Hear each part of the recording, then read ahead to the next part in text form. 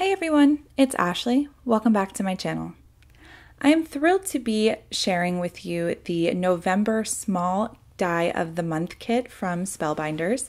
If you're unfamiliar with the kits that they offer, I will link them in the description, and that way you can get yourself familiar with them. It is a great deal, and especially this month, it is so much fun. We're going to be showing off this deer and the words that come in the kit, and the deer is a paper piecing die.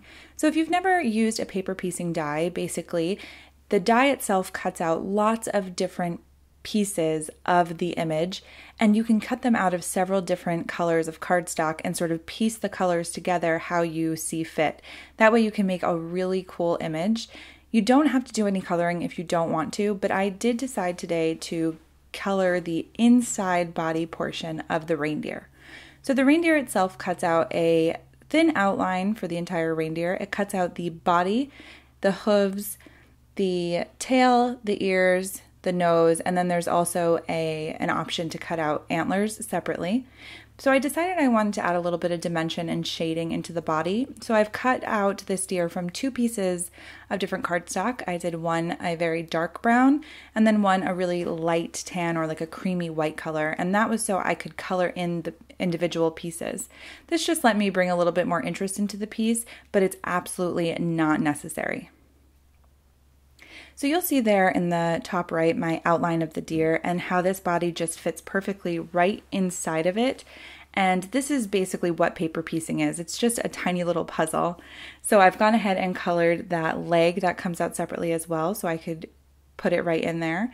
And then I'm also going to go in off camera and I'm going to color in the hooves, the nose, and the ears. I do the nose red just to look like maybe Rudolph a little bit. I do the ears a pink color and the hooves a very dark gray, almost a black color. And I leave the bushy tail that creamy white color just because I thought it looked cute. So let's go ahead and get into the scene that I do for this card. I'm going to take an X-Acto knife and just cut out my snowbank. I don't have this exact shape in a die for a snowbank, so it's easy just to take your X-Acto knife, sort of cut out this like slopey figure, and you can use that as a snowbank, and that's one of my favorite tips for using in my X-Acto knife. I'm going to go ahead and blend Distress Oxide in both Salty Ocean and Faded Jeans all onto my card front, and this card front is cut to 4 by 5 1/4, so it's just slightly smaller than an A2 size card. I make sure to saturate the entire paper in Salty Ocean, which is my lightest blue, and to do just the edges in Faded Jeans, which is the darker blue, just to look maybe like a sunset or like night is falling. If you noticed in the photo in the beginning, I do a sort of distant tree scene or this line of trees.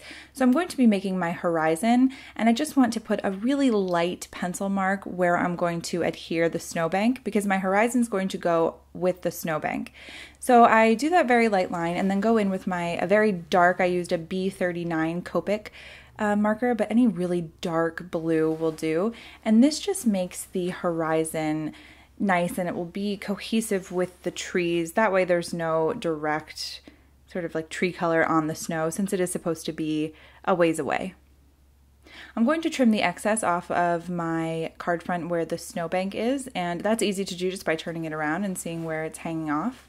And here's the essential scene of my card.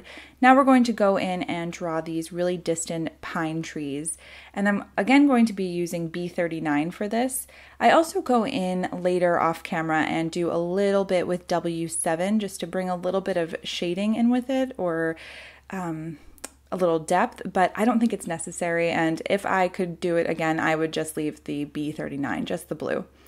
So basically what I'm using or what I'm doing for a technique for these distant trees is just a scribbly triangle, and when they're distant like that, I guess I would assume that's kind of how they look, but I think that the idea gets across anyway. Anybody's going to perceive this as distant trees.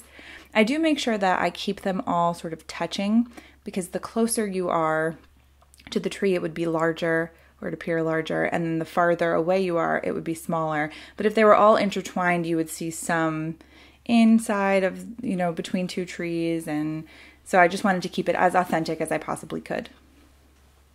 So that was a really easy technique, and I think it actually made the card scene look really beautiful, and I love the way it turned out. So we're going to go ahead and make the sort of indentations in the snow so it doesn't look just super white. So what we're going to do is take B00 and just make these little sort of squiggly lines, almost like waves kind of, and then go over them, blend out a little bit with BG10. And then I'm going to take my colorless blender, and I'll go through the entire snowbank, and this just blends that color out. It gives it a nice, looks like maybe a reflection from the sky or the moon. And when you look at snow, obviously it doesn't all just look like pure white. So this gives it a little bit of dimension and interest, and I really like doing this with my snow.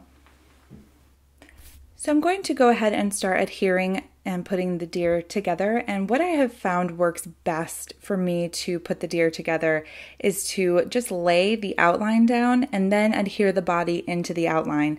And this will just make sure that the body fits perfectly inside. If you were just adhering the outline, because it is so thin, it's a little more pliable. So it's easy for you to make it a little wonky or a little bit crooked. And then the body wouldn't fit in perfectly into place like it does. So that's just my tip for this. I lay the outline down, adhere the body inside first, and then you can tear or pull away gently the outline and then adhere that over the body, and you'll be sure that it fits perfectly because you had it laying there in the first place. Again, I went ahead and colored those little pieces of cardstock that I cut out for the hooves and the ears and the nose, but you certainly could have taken the deer and cut it out of all of those separate pieces of cardstock. I think that's a great option for people who don't love to color or don't have a lot of color mediums or coloring mediums, and I really like the idea of just being able to send it through your die cutting machine and getting this really cool look with all these different colors. The antlers that I am adhering right now are actually separate from the deer. They come in just a tiny little die, so you can use them or not use them. So it could be a buck or a doe. And just the way that I added some dimension to the snow earlier, I'm using those same colors to create a shadow underneath the deer. And I'm just going to go ahead and blend that out. Again, these colors are B00, BG10, and the 0 colorless blender. And I really love the way that this turned out. This is the basic scene. I am going to go ahead in just a minute and add some white gel pen snow, as you can see. I try to do these in groups of like 2 or 3. I just like to make it look like it's just nicely sprinkling snow, but I want to add that I do make sure that I go over the trees with the snow. Since the trees are in the distance, you want to give that illusion that the snow is falling in front of the trees.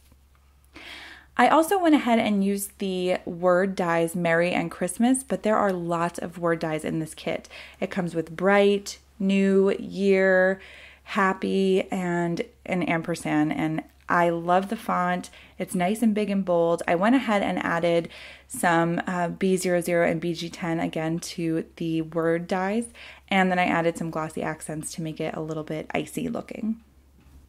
And of course, my final step was to adhere it to an A2 sized card base, and I chose a white card base just to make a nice classic border. I hope that you've enjoyed this video and learned a little bit about how you can use the November Small Die Kit of the Month from Spellbinders. Again, everything and all the information is linked in the description, and I hope to see you back here again very soon. Thanks so much. See you soon. Bye.